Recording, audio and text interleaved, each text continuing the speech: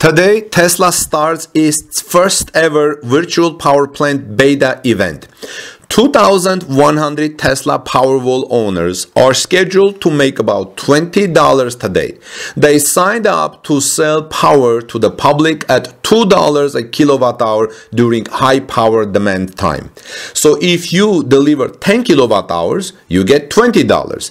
You get the power for about $3 from the grid when the sun is up and power is cheap, or charge from your own solar panels for about 40 cents amortized cost if you have them. This pays off a Powerwall quickly. I might have to get in on this energy arbitration opportunity if this is available in my state. Anyway, late last night, Tesla tweeter Sawyer Merritt wrote on a tweet saying Tesla's first ever virtual power plant beta event is scheduled for tomorrow, meaning today. Essentially, the 2,100 Tesla Powerwall owners that sign up for this program will help provide power to the grid to reduce stress. This is effectively one giant battery, Swift explained. Now, I do have to admire Elon Musk's battery distribution scheme.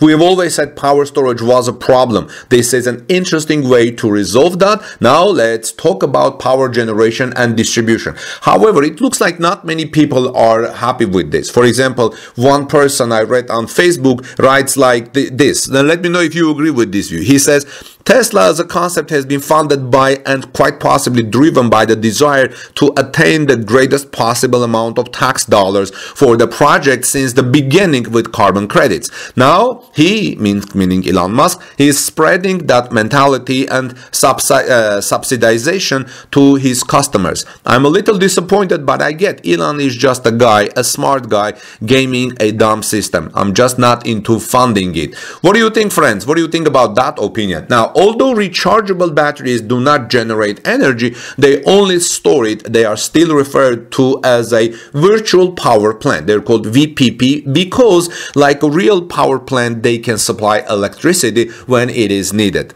In principle, the batteries of electric cars are also suitable for virtual interconnection, but Tesla has so far been reluctant and relies on the stationary Powerwall storage system for private individuals. Now, they have VPP projects with it before in the United Kingdom and Australia.